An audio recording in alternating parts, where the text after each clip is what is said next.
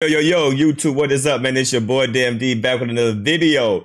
And I want to make another reaction to, this individual that got hit by a brick in Houston, Texas. And right off the rip, I just said, of course, I don't promote no violence against women. Women don't deserve to be brutally attacked just because they don't want to give their number out, right? I'm all for that.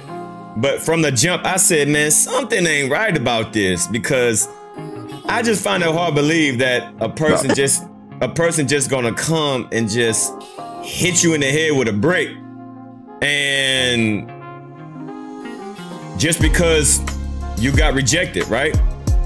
I'm saying, was there an argument? Was she provoking? Was she getting violent? Was she the aggressor? So that's what my first thought was. I'm like, it's very unfortunate, but it seems like there's more to the story than what is being presented. Now, shout out to MTR. MTR is a great content creator. I love watching his content. Make sure if y'all haven't watched him, go definitely check him out. Very, very dope content creator. Dope individual. Very, very educated, smart brother. And I was watching his video and he answered a lot of my questions. And once again, this is just his opinion, but I'm just reacting to his video. And once again, make sure y'all go check him out. Definitely a dope content creator. Go check him out on his YouTube channel. And I want to react to him saying that what she doing is a scam.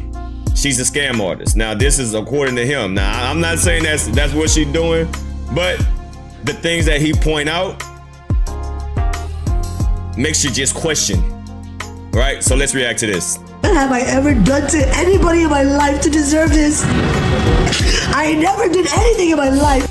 Now, everybody's seen this, right? I don't really have to go over this, right? Everybody's seen this video, but let's get to the meat and potatoes, right? Watching a young woman that is in the hospital room. You can hear the beeping in the background. Who is complaining about a situation that she was involved in where she got hit with a brick, which is a force multiplier. If someone hits you with a brick, they intend on doing not just harm, but a lot of harm. Facts. You hit someone with a brick in the face, and they might die. If not through the impact of the brick, but the impact of your back of your skull hitting the ground. It is a serious situation. What is it that we also are looking at right here? We're looking at a giant hematoma on the side of her head. Oh, sorry. MTR is crazy, man. MTR is crazy now. MTR is crazy, man. I didn't click that button. How did that get there? I don't quite know how this picture got up on the screen right now, but it's here. Right? It just all of a sudden just popped up, huh? But this is absolutely insane, man. Like, I've never seen nobody face swell up like that. But anyway, let's get to the content. The same way that Oprah helping to direct or produce The Color Purple, but it's here right now. What she uploaded, okay, and the cultural implications of what it is that she uploaded drives a narrative. The same way that Oprah helping to direct or produce The Color Purple drove a cultural narrative. And I've argued that cultural narrative has destroyed a component of the image of the black man today.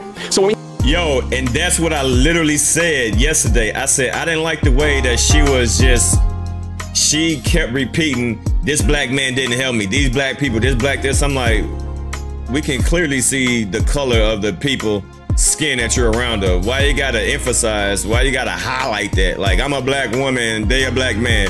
We can clearly see that. Like, I don't understand why people always use that. You know what I mean? Especially times like this, when black men are already getting, crucified, and like, why are you throwing more salt on the wound? You know what I mean? So I definitely agree with his point right here. We have these viral videos that drive a cultural narrative. It is absolutely necessary that we begin to speak about it. I agree. And determine if it's right, wrong, or not, or if it truly should impact us or not. Okay? But let me say this, okay? I do not condone whatsoever the violence that is purported to us within this video. It's not a part of me. It's never been a part of my platform. I've never said that. In fact, I tell men to respond to situations in a stoic manner. All right, well, let's skip over this. But basically, he's saying that, she's a scam artist. They turn you down. Okay. Happen. I think that she is one of the biggest scammers that we've seen this year, and I'm going to go into exactly why. What I present to you to exact happen. I think that she is one of the biggest scammers that we've seen this year, and I'm gonna go into exactly why. Let's get into it. Present to you today that this is not an isolated incident of what that she did. She just uploaded this GoFundMe a day ago, or her friend did, or whatever, a day ago. But what if I told you that she did another GoFundMe 3 years ago with similar circumstances surrounded about this? Wow, so she got over $35,000 in donations just because of this incident. And now apparently she did this before. So this is not her first GoFundMe account that she has raised due to medical conditions. This is her second time, allegedly. All this is alleged. I'm just saying allegedly just to, protect Mike. But allegedly, according to MTR, right? Gail at Night, again, another YouTube content creator. Shout out to you, Gail. She wrote me this email. Let me read it right now. A couple of months before she posted the GoFundMe that we currently all see, she claimed to have a near Ahmaud Arbery, Sean Reed experience. I'm gonna bring this GoFundMe up on the screen here in a couple of quick seconds, okay? Wow. And when you think of Ahmaud Arbery or Sean Reed, you think through the disrespect of black people who lost their lives and were actual victims of racism and white supremacy. Right, so it seems like she uses this race card and she uses racism and all these different type of aspects to gain the sympathy of people, and then she gets into a situation and does a GoFundMe. Now, once again, this is just all alleged. I'm going to skip through some of this, but this is apparently, allegedly, her first GoFundMe account that she made about her medical bills of her being physically assaulted by someone because of her race. Let's go over her GoFundMe back in 2020. Matter of fact, before we go over her GoFundMe, let's look at the actual article that was written about her and her experience, which led to the GoFundMe. Doctoral student shares her near Ahmaud Arbery, Sean Reed experience. Speaking from the perspective as a black person, a woman, a Somalian, a refugee, Rhoda says black people have earned the right to defend themselves. Oh God, here we go. What? All right, so y'all can read all this, right? I don't want to go through his whole video. If y'all want to see his whole video and his whole breakdown, y'all can go check it out on this channel. But basically, he's just summarizing and reading everything that you see right here of her allegedly, having a GoFundMe to pay medical bills to pay medical bills on a similar situation that allegedly happened to her. To this current situation, right?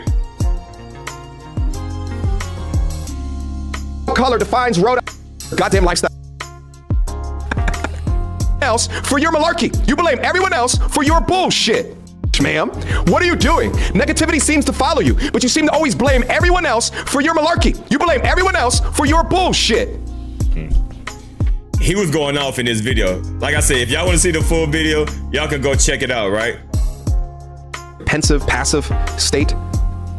And then she wrote this in her IG. I was shopping at a Dollar Tree speaking Somali to my sister when I noticed a Karen staring at me suspiciously.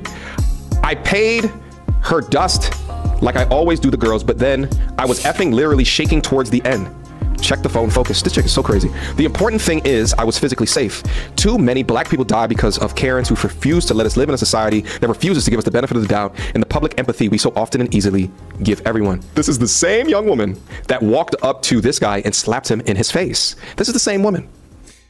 And I literally just posted the video about this. Like, it seemed like it was a stunt. It seemed like it was a prank. It seemed like it was a stunt. So she goes and she slapped this white guy, and then she starts twerking out of nowhere, right? So it's just a lot of questions. Something sounds a little fishy. She has issues. She has problems. And she's a liar. I walked into the store and I was there 1 minute in the aisle with an elderly white woman, Osmond said. It was then that I got off the phone and a manager approached me and told me that they received complaints I was swearing in the store. How did she go from speaking to her sister in her native language to then people complaining that she was cussing in the store? What? So not only that, right? So basically what he's doing, MTR is saying that this is not her first rodeo, right? That she done this before, So that's one situation where, it kind of makes you question, like, all right, so what's really going on with this situation, right? And then there's another video that there's a guy that allegedly was there speaks out on the situation. And then I'm gonna leave y'all with that, and I'm gonna let y'all, you know, think what y'all want to think.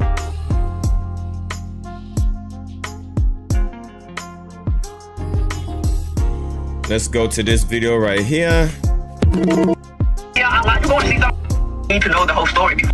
Hold on. Let's find the video. All right. I hope everybody. And it hit me in my. I was one of the guys who was there that did not help her when she was getting hit with a brick, right? I feel like people need to know the whole story before they start commenting and saying things they don't understand or they don't know. You guys don't even remember who you guys are trying to defend, who you guys are trying to speak up for. This is the same woman that was going around smacking white people in the streets. She's not innocent. She was actually taunting the guy to hit her. Why would I go defend somebody that's actually looking for trouble? This woman, she is literally a troublemaker. Everybody that knows her in our community knows she's a troublemaker. I'm not gonna risk my life over somebody that's actually out there looking for trouble. If you go on social media online, you're going to see some of her antic videos, taunting people, looking for a reaction. What she got, what she been looking for, and you guys are giving her the attention that she was actually seeking for. I don't regret not standing up for her. If you look at all the videos, I was there. I don't regret nothing whatsoever. I don't regret standing up for her. I'm not saying she deserved it. I'm not saying that any man have a right to hit a woman, especially with a brick. Nobody deserved that. But at the end of the day, there's more to the story. She's not as innocent as she's trying to portray herself to be. She wants attention. She's an attention-seeker woman. She's trying to go viral, and you guys have given her what she wanted. Yes, she did get hit by a brick. Yes, I saw it. Yes, I was standing by doing nothing. And if that shit happened again in the same circumstances, I will watch, because she's not as innocent as she portrays herself to be. She was taunting the guy. She was calling him all type of names. She was degrading him to a point where he resulted in picking up a brick and hitting him. I don't condone that type of behavior, but once again, she's not as innocent as she portrays herself to be. I literally, like, I remember a while back, she's posting videos going around in public, literally smacking old white people in the face. For what? And now you get hit by a brick, now you want to cry wolf? And I don't care. You wanted trouble, you got trouble. That's why I'll still buy and watch. So don't, oh man, that whole situation got me upset. Yeah, so you see that, you heard that, okay? So once again, so the person, you know, this person right here is saying that, hey, I was there, I seen what happened. Y'all don't know the full story. She was provoking, she instigated, she started this. This is what she wanted. She's a clout-seeking person, and we are giving her what she wanted. The black men. Everybody was posting it on every social media platform, talking down the black man, how the black man did not protect her, but nobody ever questioned her whatsoever. The same energy you had when you were defending her, when you were out there advocating for her without asking any questions. How come you didn't ask? Where's the proof?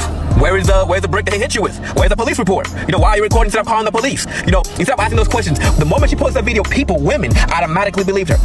But now, I post a video telling my truth, telling what I saw, and people are like, where's your proof? What, you want me to go back to the scene of the crime and pick up the brick and show you, oh, there's a brick that hit her right across her face? Is that what you want? Like, I'm going to use your comment to also address other people. You know, people call me a coward. That's okay. You can call me all you want. All I know is, I'm alive. I got my health with me right now. I got to go home to my daughter that night. You know what I'm saying? I got to go home to my daughter. That's all that matters at the end of the day. I'm not about to protect somebody. I am not about to risk my life for somebody that's out there looking for trouble. I'm not saying what happened to her was right. I condone violence. I'm not saying it was right for the guy to hit her with a brick. But all I'm saying is, I am not willing to risk my life for somebody that's out there looking for trouble. I have a daughter. I have a family that I gotta go home to. He could have had a gun. Once again, like, I have a daughter. If that happened to my daughter, that guy wouldn't be alive. I'll be in jail right now. But I'm not gonna risk my life for somebody that's out there looking for trouble. I'm not. And you can believe me or not, that's up to you. Like, the only reason I posted that video in the first place was to show people that there was another side to the story. To tell people to stop vilifying the black man. The same way people are doing to me in the comment section, calling me all type of names. That's all I wanted to do. Like, not every black person is bad, not every black man is bad. We want to protect our women, but at what cost? Don't go out there looking for trouble and going like, oh, the black man's going to protect me. Now you're putting my life in danger. You purposely going out there looking for trouble, waiting for a black man to risk his life for you. Exactly. She wasn't innocent. I'm not about to risk my life for somebody that's out there looking for trouble. Why are you putting my life in danger? If she cared for the black man, she wouldn't have been putting herself in that position. She would have been causing trouble. But she don't care for the black man. She's out here causing trouble and vilifying the black man, telling him, oh, all y'all black men, how come nobody's protecting me? How come nobody helped me? Why would I risk my life when y'all out there looking for trouble? Why? It's like, you don't have to believe me. But all I'm saying is, I will stand up for the truth, no matter who tells the truth. I'm not saying believe, I'm not begging you to believe me. That's your decision to make. But that's my truth. Yeah, so. Wow, you know what? I actually agree with this young man right here, right? There's a lot of women out here that cause trouble, that provoke trouble, that instigate. And then when situation goes down, they over here screaming, say, black man, help me, help me, help me. And these are the same black women that always say that we don't need a black man, right? Ladies, y'all need to be careful what y'all saying. Because there's a lot of women out here saying, we don't need black man, we don't need no black man, we independent, we independent. But y'all definitely need us when when it get real, y'all definitely need us. If somebody break into your house, you definitely need black men. When somebody take your purse, or when your car breaks down, you know, y'all only need black men. It seems like when it's only useful to you. But y'all want to be so independent, so strong. We don't need black men, this and that. Nah, come on, man. We need each other. I need you and you need me. We got to stop with all this separation. We as a people, we need to stand together and support each other. But people being so negative and being so toxic and falling into this,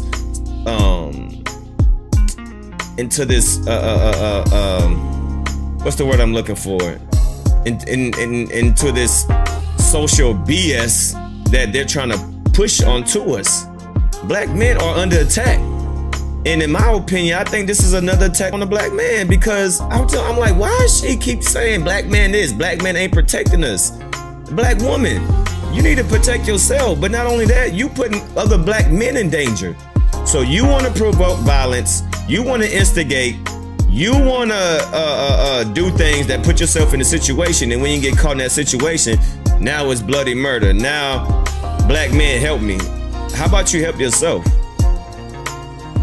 So this is very interesting, man. Y'all leave a comment down below and y'all let me know about this. Does this give y'all the evidence that y'all need to see about this situation? Once again, I don't, you know, hey, I don't know. This definitely answers some of the questions that I had. This definitely answers some of the questions that I had, because I was like, man, something just don't sound right. There got to be more to the story, right?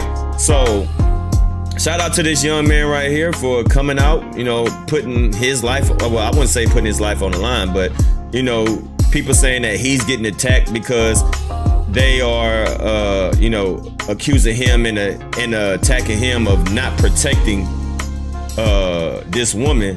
But I already played the video of this woman running around slapping white people, you know, trying to provoke someone in doing something. So it seemed like she got what she wanted.